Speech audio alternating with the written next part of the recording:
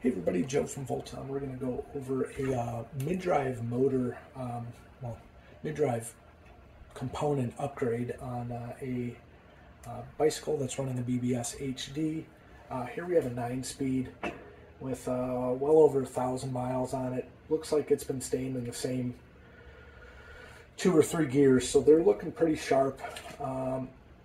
It's not totally trash, but with the amount of power that comes out of the motor, I don't think these are standing up. She's experiencing a lot of chain jumping and not really staying in gear, so chain's pretty much stretched out. We're just doing a little maintenance on the wheel right now. Next clip will be next to the bike and taking a look at the other hardware for the maintenance or upgrade when you're ready to do it. So next clip will be next to the bike. So here we are with the original equipment. Here's your BBS mid-drive motor hanging from the bottom bracket shell of the frame. Stock steel ring is going to be replaced.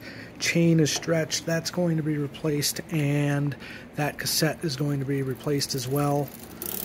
That hub's a little crunchy, so that's going to get cleaned up and greased, and we're going to get this wheel true. So be liberal with the grease without getting into too much detail. The axle comes out and allows you to access bearings. Those come out. Everything gets cleaned as best as you can. You can even use a solvent to break up some grease and pull that out. Bearings have been repacked. Everything's fastened down, and now it's ready for a cassette.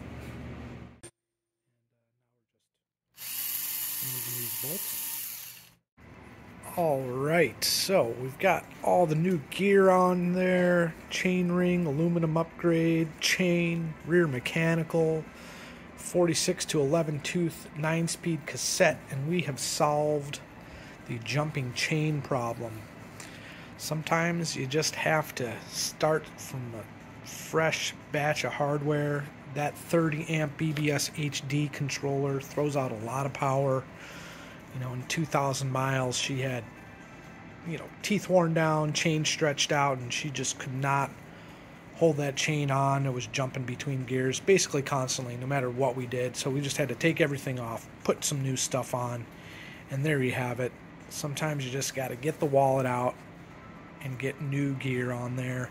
We also put a shift sensor on there to kind of help her keep this around for a little bit longer.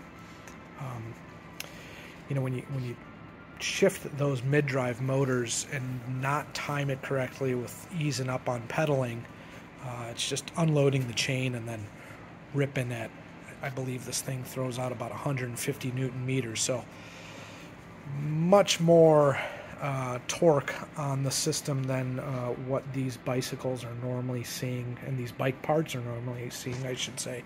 So there it is installed. Looking forward to giving this bike back to a customer and having everything working right. Thanks for checking it out. Enjoy the ride.